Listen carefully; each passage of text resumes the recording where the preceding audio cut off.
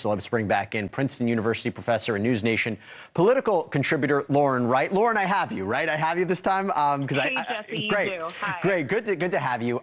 So when we talk about the communication strategy here, and clearly this was a move by President Biden's camp to try to calm down concerns that people had after what was arguably a disastrous debate that he had with Donald Trump.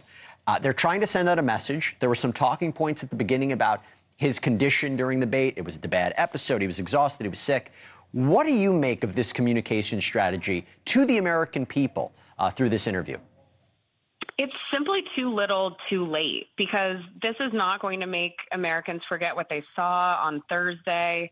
And frankly, many of the answers Biden gave might have been fine for a typical politician on a typical night. He dismissed the polls. He said, "Don't count me out. I'm a fighter."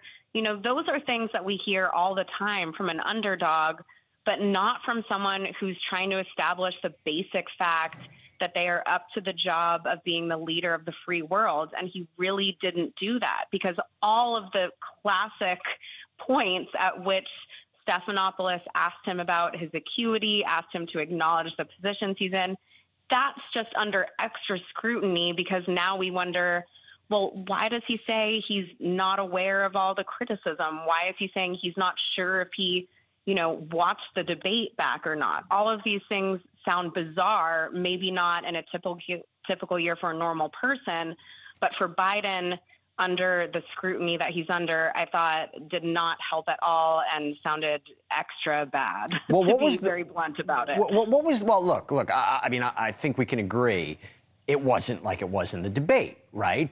And you may say he didn't have the kind of gaffes, he didn't have the freezes, but what was the goal of this? I think it's interesting, right? Agreeing to an ABC News interview on a Friday night during a holiday weekend.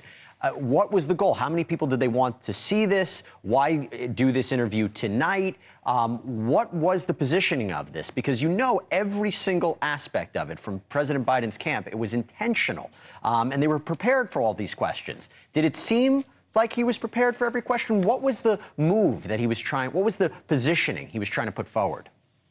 I'm sure he was prepared for every question, but frankly, his ability to think on his feet and reassure people, I'm not convinced is there anymore. And I don't think this helps with that at all. And it really is very much in the vein of all of the strategy that's been going around surrounding the disaster mitigation since the debate, which doesn't make any sense to me, which is, he's totally fine. It was just an off night. No, he's not going anywhere.